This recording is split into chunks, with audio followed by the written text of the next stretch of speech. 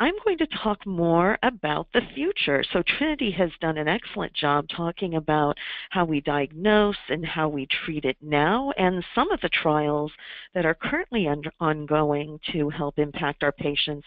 But there's a lot of new developments that I think are going to have a substantial impact in the care of our bladder cancer patients.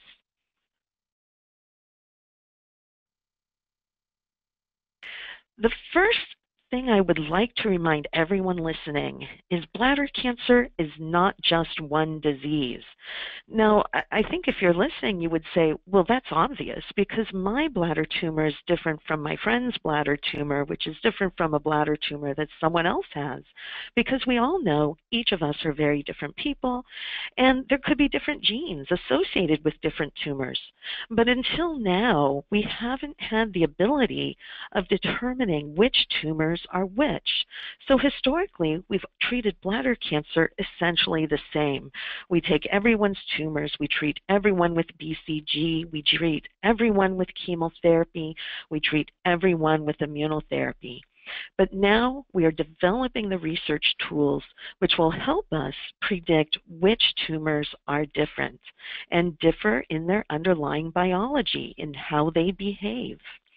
These concepts really aren't new. It was first presented in the early 2000s. We presented the concept of the dual track concept of how bladder cancers form. So carcinogenesis means how do bladder cancers develop? And even at that time, we recognized there appeared to be two different types of cancer. We looked at cancers, and it appeared there was a group of bladder tumors that appeared very papillary. By the word papillary, it means they look more like a cauliflower, more like a polyp, kind of like a colon polyp that could be resected easily with a surgery. We noted that a lot of these tumors, 80% of them, were what we were finding in tumors up front and had a high likelihood of recurrence, but a very low frequency of progressing to more advanced and more aggressive disease, or the disease that has a higher likelihood of taking a person's life. We also noted there's a group of patients up front who appear to have some of these features. Carcinoma in situ was one of them. So if you remember what Trinity showed us, carcinoma in situ is actually a bit worrisome, more piled up cancer cells that we feel have that ability to develop into a more aggressive and invasive, less polyp-like tumor. And we saw a higher frequency of those tumors becoming invasive disease earlier. So we've had this sense that there's several different types of cancers, and we could say there's probably at least two different types of cancers based on the classic presentation of what could have been recognized at the time. We're also finding that different bladder tumors have a unique spectrum of mutations which could play a role in the biology or how their cancers develop. So we see mutations in multiple different cancers, but one that appears very strongly associated with bladder tumors is the FGF pathway, or the fibroblast growth factor receptor pathway. And one thing that was noted, again, if you look at a lot of these polypoid tumors, so remember those tumors that look more like a polyp or a little cauliflower that could be removed more easily without carcinoma in situ, there's a high frequency of FGF mutations, and in low-grade disease, the frequency of mutations is rather high, 60%. But there is a small fraction of them, about 15%, that develop into that more invasive and aggressive tumor that has the higher risk of taking a person's life by becoming a more aggressive disease. When we looked at the carcinoma in situ pathway, we saw very low frequencies of mutations, quite low, although again, some of these tumors do indeed develop carcinoma in situ. So it's not a complete picture. We can't say that you will definitely have one without the other, but we see some strong signals suggesting there are at least two different paths, and maybe you can start making predictions on how tumors are going to behave. This also shows you that when you look at lower grade disease, so these are the tumors that are most frequently called low risk, can be treated with a transurethral resection, may not necessarily need BCG or intravesical treatment. We again see a high frequency of FGFR3 mutations, but as we get to more aggressive disease, the biology appears to change. We see a lower percent of these mutations when you start looking at higher grade, more aggressive disease. So we had some early clues, even in the 2000s, that there's some unique biology that exists in the development of different types of bladder cancer.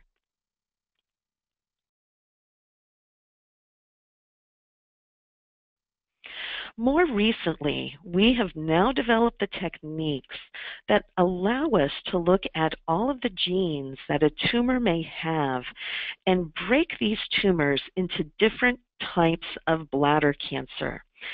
We call them subtypes.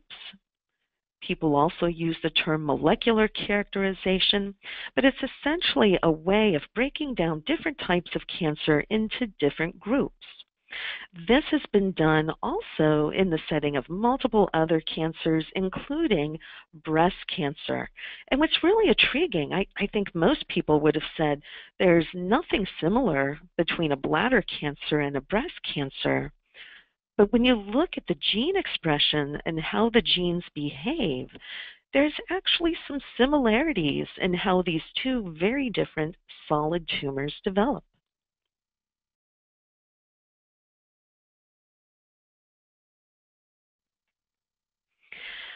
This picture just shows you what a gene expression profile looks like. So you see lots of green dots, lots of red dots.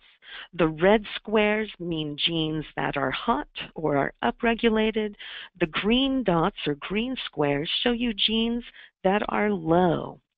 But one thing that we could see when we looked at the gene patterns, and we use a complex mathematical algorithm, and essentially that mathematics is a way of sorting patients. For instance, it's like going to the grocery store and collecting one of each fruit and one of each vegetable in the supermarket, and then saying which ones are similar, which ones are different. Some of them may be more similar by color, some may be more similar by size or by taste, or whether it's a vegetable or a fruit. So this is really a different way of allowing us to classify and break down all of these tumors to try to understand which groups of tumors are similar, which group of tumors are different, and what are the similarities and differences between them. What we found, this is some data from David McConkey and Woon-Young Choi, who are at Johns Hopkins. There appears to be different groups of bladder tumors that have more of an immune infiltrate and more immune markers, which suggests there are groups of tumors that might be better treated with medications that stimulate your immune system or use the immune system to help fight cancer. I would argue even BCG could fall into this category as the first immune agent used in the treatment of bladder cancer. Likewise, there's a group of tumors that appear very cold to the immune system. They don't have immune markers. They don't have as much of the immune infiltrate.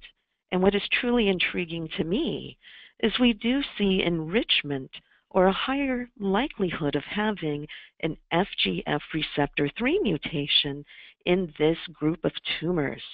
So this tells us that perhaps there is unique biology to each of these different groups of bladder cancer.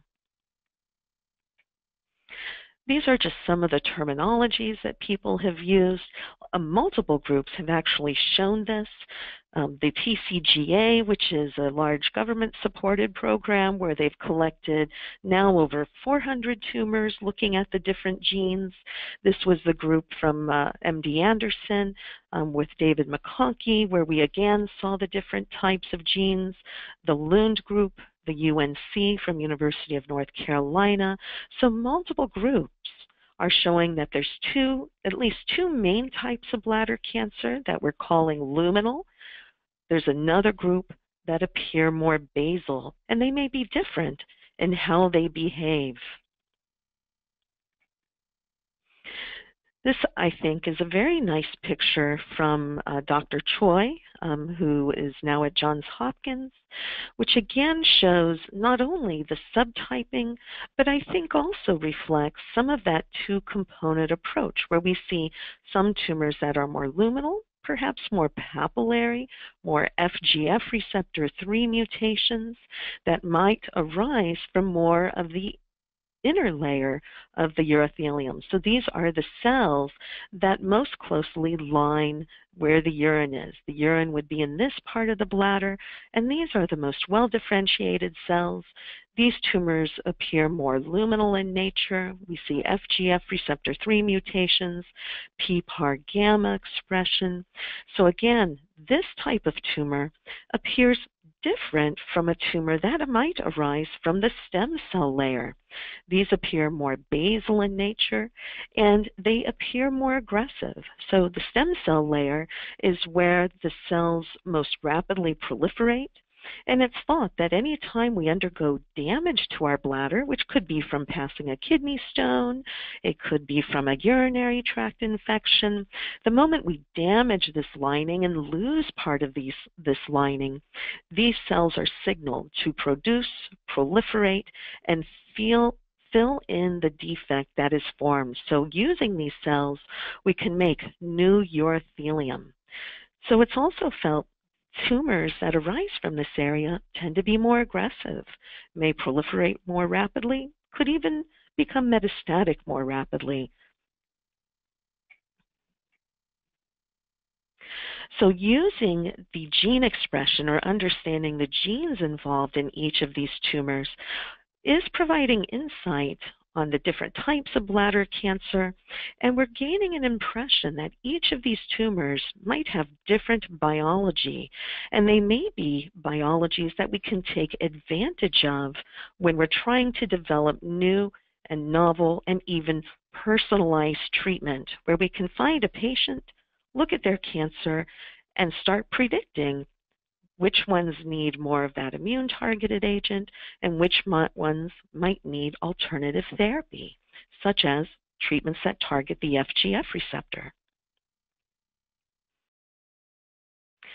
And I just wanted to share with you some of our work on looking at this gene expression profiling and the impact that we found in the treatment of patients with more muscle-invasive disease. When we looked at gene expression profiling, this looks at the original data. Again, you might remember me talking about the basal tumors. This group of tumors may arise more from a stem cell layer. They tend to be rapidly proliferative. They tend to progress more quickly. And when Drs. McConkey and multiple other groups, including Drs. Kim, Drs. Hoagland, and the TCGA looked at these types of patients, they found when you looked at a group that may not have received chemotherapy, the basal tumors did quite poor. So their underlying biology is quite bad. They're very aggressive and take a person's life very quickly. This lower curve means they died more quickly compared to these curves where patients took longer or many months to die. We then used these gene expression profiles and looked at a group of patients getting chemotherapy. And this was an aggressive chemotherapy regimen with Dose-Densemvac plus bevacizumab. And we were very intrigued to notice that this basal group of tumors, so the group of tumors that did quite poorly, once we treated them with systemic chemotherapy with an aggressive regimen, their survival was the best. So we saw more long-term survivors when we treated this group of patients with aggressive chemotherapy. This suggests to us that perhaps looking at gene expression profiles, we may be able to start predicting the group of patients who are most likely to benefit from systemic chemotherapy. Another potential benefit from looking at these gene expression profiles may be in predicting which tumors respond to immunotherapy. And When we looked at the nivolumab-treated patients, so nivolumab is an immune checkpoint inhibitor. It essentially uses your own immune system to help you fight cancer. We found that there were more responses in the basal cluster. So these are tumors that tended to have more markers suggesting the immune system could be utilized to help fight disease. You might remember me saying the luminal group of tumors appeared immunologically cold, they didn't have immune markers, and there was a very low rate of response in that group of tumors. So perhaps gene expression profiles might help us start predicting which treatments are best for which patients, or at least understand the pathways involved in predicting response and give us an infrastructure to build on. So these were some predictions that I made several years ago, looking at gene expression profiling and trying to predict response to treatments. I believe there may be a basal group of tumors that do better with chemotherapy, with immunotherapy, and even with drugs that inhibit or block vascular factors, so factors that cause your blood vessels to grow. I think there may be a group of tumors that tend to have a lot of bone targeting effects. Maybe some of these respond to immunotherapy. But there does appear to be a group of tumors that are luminal, have FGFR3 mutations or upregulation.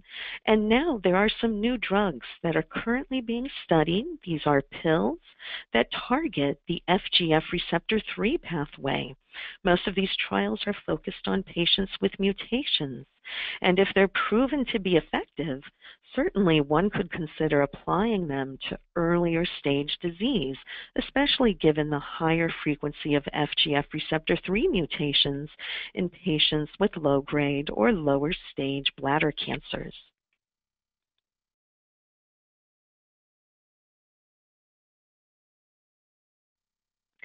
So I think the future is coming quick. We are starting to understand what is unique about each individual's bladder cancer, and as we do so, we will begin to choose the best treatments for each individual patient and really usher in a new era of personalized medicine for the treatment of bladder cancer.